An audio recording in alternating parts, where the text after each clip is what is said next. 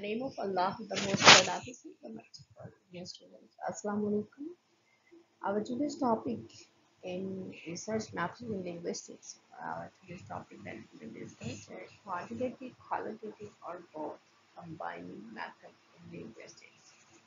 So, in the last lecture, we have discussed about the qualitative and quantitative, the basic principles, or we have discussed these paradigms in different contexts with the different subculture classification of the in our last lecture. So today we will discuss qualitative and quantitative, or combining those two paradigms in one particular study. Let's move on. There is an increasing tendency by the researchers that they are applying or they are using both qualitative and quantitative research paradigms in one particular mode of study. Different projects and different researches are being performed in sociolinguistics or in social sciences. They are using both qualitative and quantitative rather than focusing on just one research paradigm, just qualitative or just quantitative. No, now this trend is increasing day by day. And why they are using those two research paradigms in one particular mode of study, why they are combining the two research paradigms, qualitative and quantitative, and what is the usage of these two, mixing these two research paradigms. We will discuss one by one. So of course there are some advantages, there are some benefits to combining these two paradigms, qualitative and quantitative, in social sciences and humanities and in socio-linguistic fields. By the research methodology literature, we can see the examples. So there are advantages. What are those advantages? In fact, there's a lot of work in the applied linguistic and socio-linguistic fields on the value of combining either direct or indirect data gathering methods or applying diverse techniques for data analysis. So, some influential earlier work of Green et al. Reviewed studies taking the mixed method approach and argued that combining the two paradigms is beneficial. Why it's beneficial? For constructing comprehensive accounts, a detailed account about a particular phenomenon, and it also provides answers to a wider range of research questions. So if we are focusing on just one research paradigm, we are collecting just qualitative data collections, we are applying just qualitative data analysis tool or data collection tools, and just relying on one research paradigm. So we will not be able to get answers to a wider range of research questions. We will not, what we can say, we will not be able to investigate in-depth study, or we will not be able to find out the answers of our research questions in a wider range. So if we apply both qualitative and quantitative research paradigm in one particular mode of study, we are able to get more in-depth data about the particular phenomena, about our topic, about our title that we have selected, but the research questions we have formulated for this particular study, we will be able to greater detailed answers of our research questions. Tashkri and Tadlai, they suggest in their work that it is the only way to combining the research methodologies, two research methodologies, qualitative and quantitative, or using or the mixed method approach. We are able to get ways to answer research questions and different ways to get answers of our not be able answers in any other way. And research in sociolinguistics has shown that combined methodologies can shed light on different layers of meaning. What does it mean? Different layers of meaning. Meaning, we are using qualitative data analysis, or we are using interview techniques in our research. So we will be able to get some directions of the participants, some directions about the particular phenomena, about our topic by the participants. But if we combine another survey also, we are using, we are collecting information by the survey from our participants. So another layer of meaning will be integrated. It means from interview, from so 2 layers of different directions of the phenomena, about the phenomena we will be able to get. So in this way, if we are using interview techniques, we are using survey research, or we are combining quantitative, we are using observation method or observation technique, we are collecting data from different in different dimensions, and we are able to get a more focused version of that particular phenomenon. Here you can see the diagram of mixing three approaches: quali, quanti, and mixed method approach. From the left side, you can see A, B circle. In the circle, A or B dimension, you can see over there is a qualitative. And from the right side, D, E in the circle, you can see it's a quantitative. And between these two paradigms, between again a third circle that is combining these two paradigms is the B, C, D, and the B part of the quali and D part of the quanti, or C part is that is in this circle we can see. So when we combine quali and quanti, it becomes mixed method approach. And from where I took this image or figure, you can see the title page of this book, Foundation of Mixed Method Research. If you want to study in greater detail, you can consult this book. It's written by Thadlai and Thashkari, and it's very informative books. And here a lot of examples you can see over there, a lot of examples of mixed method approach, or many mixed method approach designs you can see over there. And another purpose to fix this title page here in this slide, one of our university teachers used to say that if there is a book fair, you must visit that book fair. Never miss the chance to visiting that book fair. If there is a surrounding you or nearby you, you have a chance, you must visit that book fair any cost.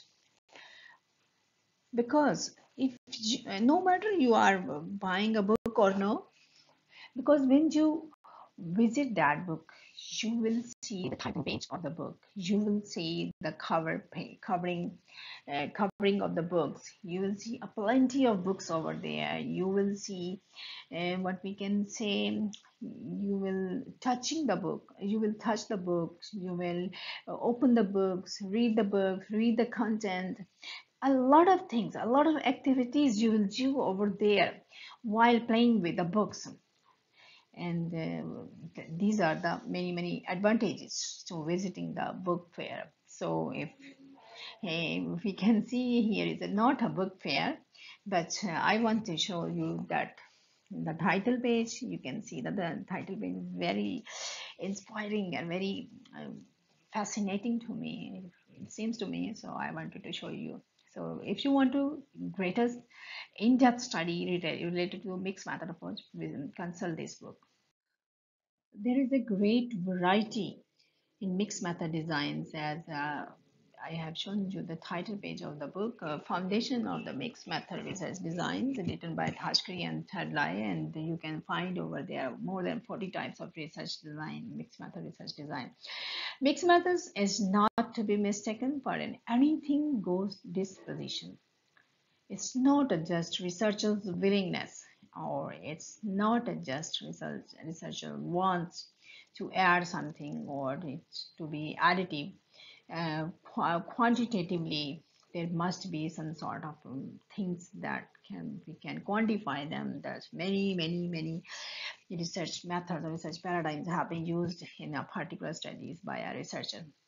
So it doesn't mean that if we are applying mixed method research, mixed method approach, it doesn't mean that just we want to. It depends upon different many other variables or many other factors. We are mixing these two research paradigms because we have the some nature of our topic is as the demand of our topic is we have to combine, we have to use two research paradigm, or it depends upon the research questions, what sort of research questions we have formulated, and what sort of answers we need to formulate those research questions, what sort of answers we require. So that's why we use two research paradigms in one particular study, or we combine those two research paradigms or mix research paradigms. There is a growing consensus that combining approaches is not only feasible but also beneficial in revealing different aspects of reality. So it's also helpful. We have greater in-depth or in-depth information. We have information with greater detail. We have in a better way to get answers of our research questions. So it's beneficial. Definitely, it's a beneficial. And there is an open question as to whether many methods and types of research would comfortably sit under the same design. So it's feasible or it's beneficial, advantageous. So the next question arises over there whether all types of research studies demand mixed method research, or there is a particular type of research study in which we combine these two things, these two paradigms, these two research methods. So the question then is not whether the two sorts of data and associated methods can be linked during study design, or but whether it should be done, how it will be done, and for what purposes it will be done.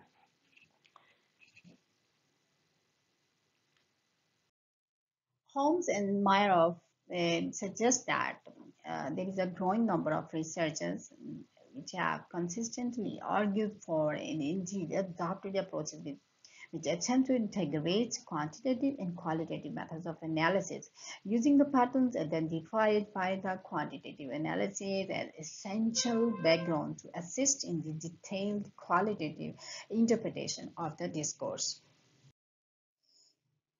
Next point that we need to discuss related to this mixed method approach, combining or integrating. So is there any difference between combining or integrating or any other issue that is involved in this main element? So recently, the mixed method paradigm was defined as a class of research where the researcher mixes or combines. We use the word alternate word mixes or combine, but not integrate. Integrate is a different terminology that we need to discuss. So a researcher mixes or combines quantitative and qualitative elements according to Bryman. The key issue to be considered is the amount of integration of the two paradigms, how much they are integrated, how much they are interrelated, how much they are correlate to get the answers of the research questions or to get the in-depth understanding or in-depth information about a particular phenomena. So we need to the point about this integration. Typically, the discussion on the integration refers to the sequence and importance. So when we are using this term integration, we are not using the word just combining or adding up or some mixing. So to integrate the two different research paradigms, we need to understand the point that how much is important to combine quantitative data with the qualitative data, or sequence wise what we need to arrange, whether we need to focus our research on quantitative data collection and data analysis tools, or whether we have to emphasize or whether we have to prioritize qualitative data collection and data analysis tools. So it means when we are talking about the integration means logically, sequence wise or importance wise, we need to be very careful about combining or mixing two research paradigms. So Brennan usually provides exemplary studies showing how the second, either qualitative or quantitative component can be introduced at a design, the fieldwork, or the interpretation and contextualization phase of any research project. So we need to understand, being a researcher, what will be prioritized, what will be, what we can say, what will be the most important research paradigm that we need to discuss before, earlier in the start of our research or in the introduction of our research, and what we need to get as a support and a supporting research paradigm to maximize the validity and reliability of our research. So whether combining or integrating quantitative qualitative elements, mixed method design arguably contribute to a better understanding of the various phenomena under investigation. So while quantitative research is useful towards generalizing research findings, qualitative researches are particularly valuable in providing in-depth rich data. So we have collected, being a researcher, we have collected quantitative research or survey research. We have done a survey research. We have collected the questionnaire, where we have collected the question from 500 participants. So it means we can now generalize, we can apply those findings of our own research to other, some different settings. So if we are talking about the generalizability, it means quantitative research is more authentic. Or when we want to in-depth understanding, or we want to get more and more rich data, it means we need to collect qualitative data also, or qualitatively we need to consider our research. Must be in person, just related to mixed method approach, and they say that if there are two types of research questions, it could be a mixed method research. Means it's a qualitative and quantitative approaches and are involved in the formulation of research questions. It means we have combined, being a researcher, we have combined two research paradigms. Another way, the manner in which the research questions are developed, or participatory or versus pre-planned.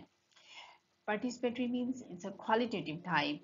We will formulate the research questions or theories time to time as we will go ahead in the research, and we will on the getting information, on the basis of gotten information, we will formulate, we will modify our research questions or theories.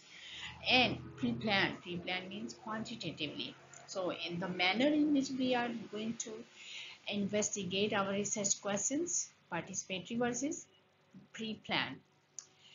Next, it could also be a mixed method research if there are two types of sampling procedure: probability sampling or purposive sampling.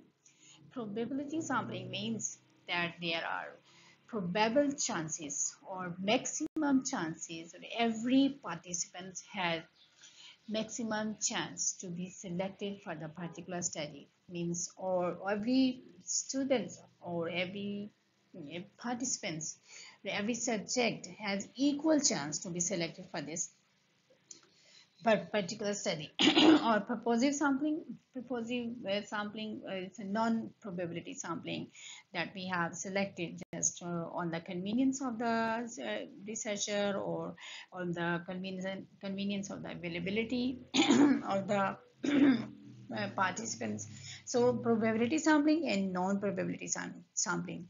If we are combining two types of sampling, it means we are going to conduct X method approach, right?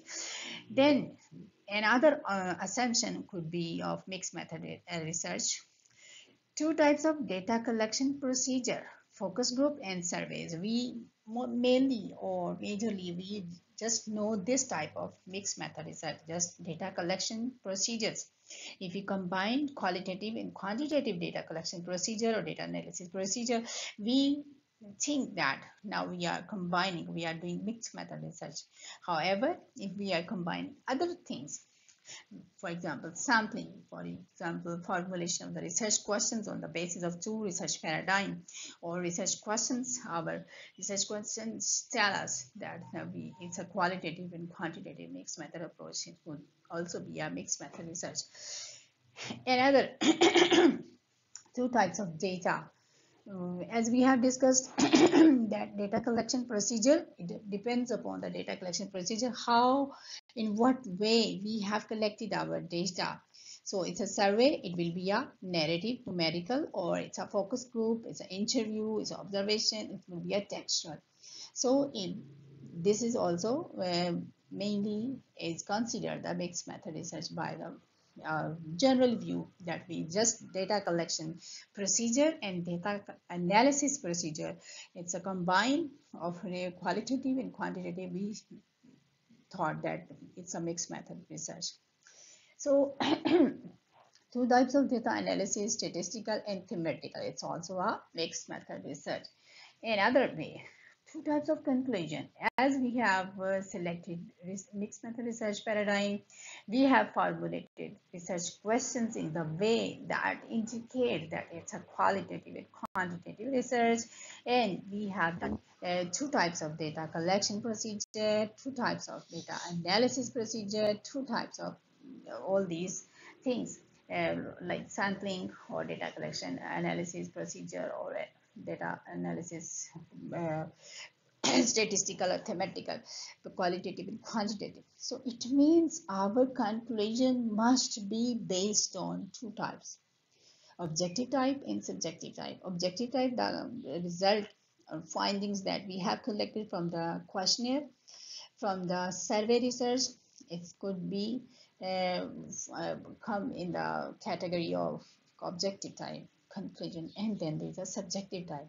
So be careful if you are doing mixed method research and you have combined two data collection procedures, qualitative and quantitative, there must be indication in your conclusion also that you are giving two types of conclusions, objective type and subjective. One paragraph related to objective type, one paragraph must be related to subjective type.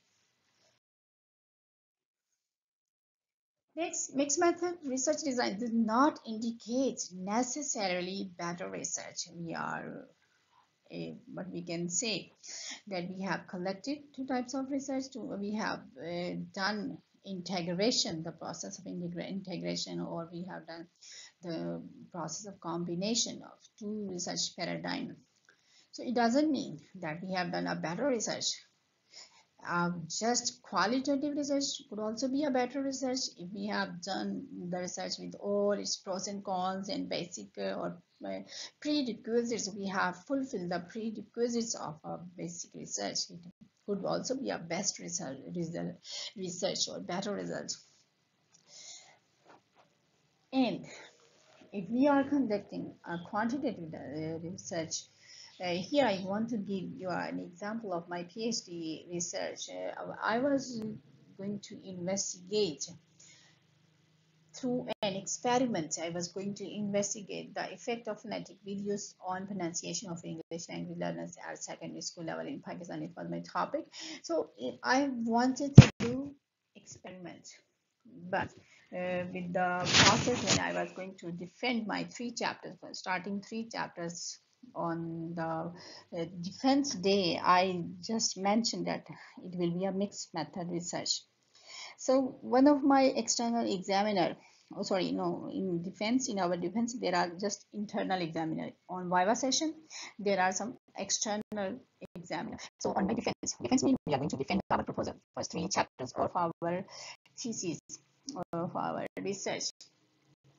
So on the defense day, one of my internal examiner, she said that in the one way you are saying you are going to perform an experiment, a pure quantitative research, and the other way you are saying it will be a mixed method research. So there's no combination of these two things. If you are going to perform a quantitative research, it will be a pure quantitative research, it will be an experimental research. So no need to combine two research paradigms.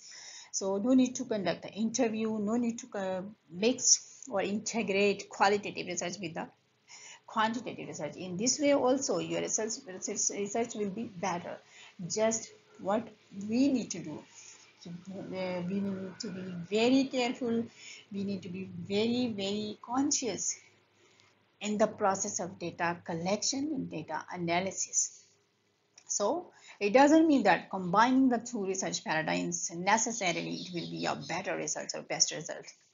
Or we cannot say that use X method to combining a result, to combining two research paradigms. It doesn't mean we have solution of all our problems, or we have magical solution of all our research problems. It doesn't mean that.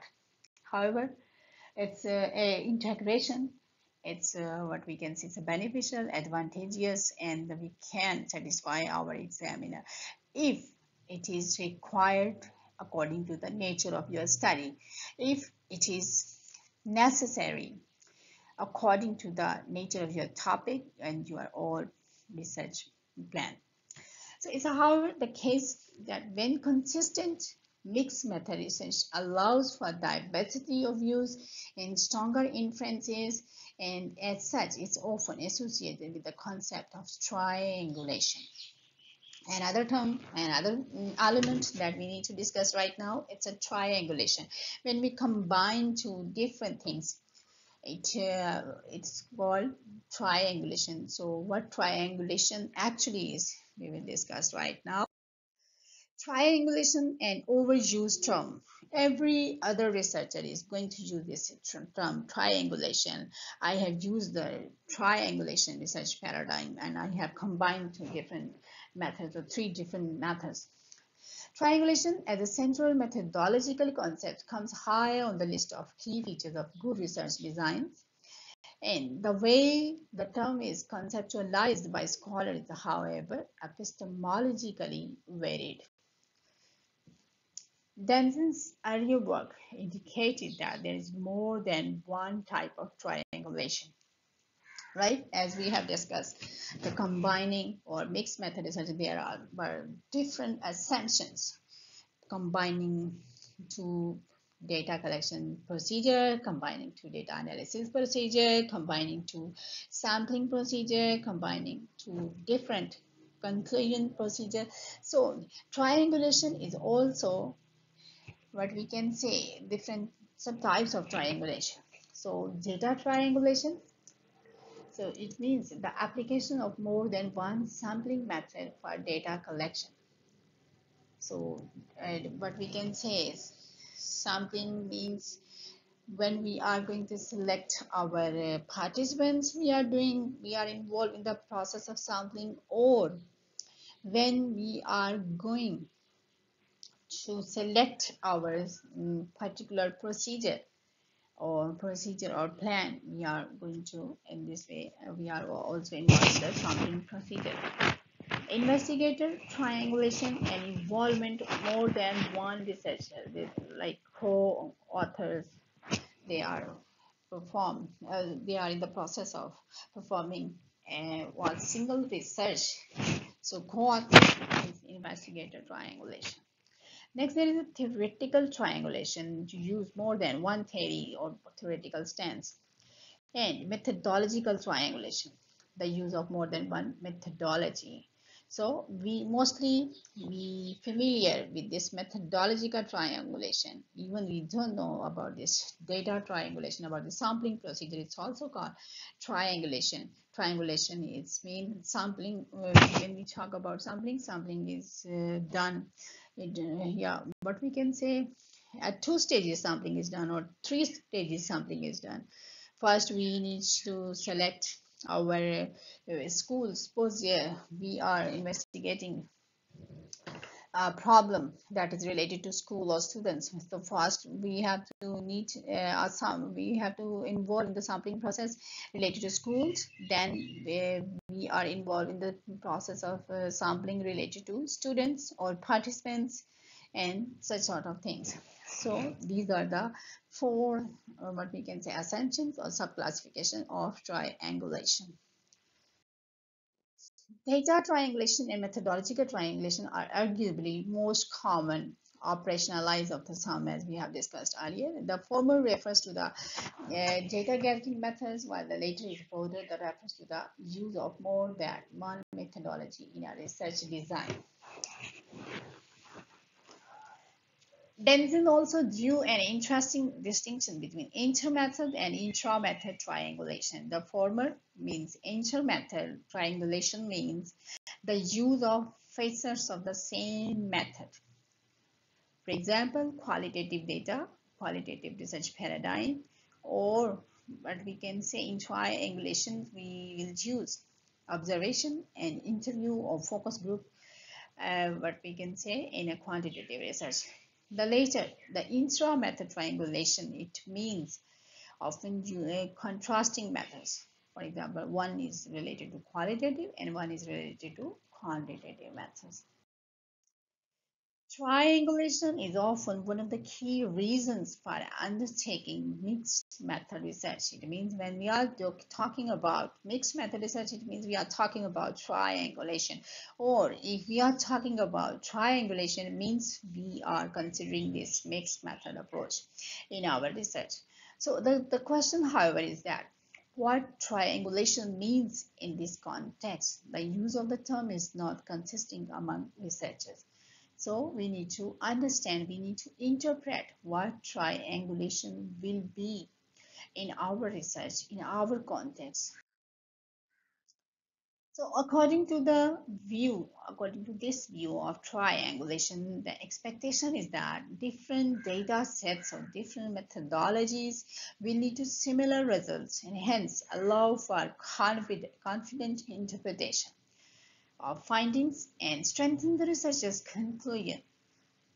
So as such, the term is also widely associated with the concept of credibility of research findings or authenticity of the research finding. So triangulation means applying different methodologies. It means when we have finding, when we have conclusion of our research, our finding must be same. What we have formulated research questions and but we have answers of those research questions, those answers will be similar in quantitative data and in qualitative data. It means triangulation. A problem associated with this approach is the assumption that the data collected using different methods can necessarily be compared or contrasted in order to answer the same set of research questions. Tashri and Ted Dye, they say that over the years, triangulation has become a veritable and magical word. Every other researcher is going to apply the method of triangulation in his research, in his or her research. So the concept need to be reconsidered, and most of the time it is criticized by the researcher for being used, so much use of this triangulation method in the researches, and this needs to be investigated, this needs to be reconsidered whether really it's a logical value, it is having a logical value to use no researches this method of triangulation. Creswell et al.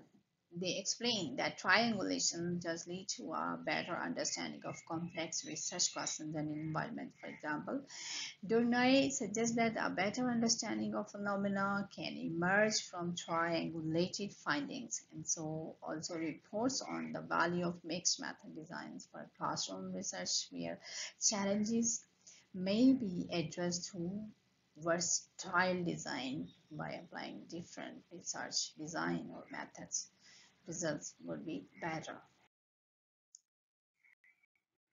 However, apart from contributing to more in-depth analysis of research questions, it means when we apply mixed method or we apply the triangulation process, it means we have some in-depth analysis or in-depth understanding of a particular phenomenon. Mixed method research also has an important part to play in reaching diverse audiences. Different types of audiences we have, or different types of participants we have in our research. For example, being performed. Quantitative research, we have done 200 or 300, or most of the cases we can also collect 500 participants to perform a survey. So if we are using another technique or qualitative technique, focus group or interview or observation, so we will be able to a lot of more audience, many more audience we will have to be able to encounter. So another advantage, or another what we can say importance we can understand in this way by applying mixed method research, we have a large audience, yeah, a large list of our audience, and overcoming challenges associated with certain research settings. And if there are large number of audience, we are able to get more and more data, and we are able to get more understanding of the particular phenomena. So for example, Molyneux shows how mixing methods, what we can say, contributed to wider dissemination of the findings in the form of written reports for the company involved. So we have different chunks, or we have different segregation of the information. When we collect them, when we analyze them, when we get findings, we have better results. So mixed methods are gaining momentum, or are gaining a lot of what we can say importance. There's a need for this third paradigm to find its place in graduate programs and research methods curricula.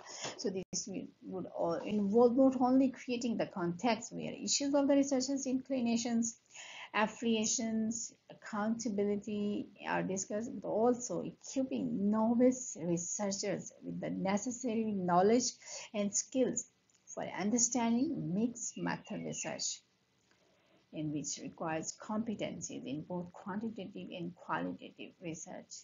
So we need to, what we can say, make expert, we need to prepare an expert team of the mixed method research design. Using a wide range of tools for data collection and combining quantitative and qualitative research paradigms can provide rich database sets and enhance our understanding of complexities in most research areas in the linguistics and in general, or what we can say, in general, speaking or talking in this way, we can say we can get better understanding.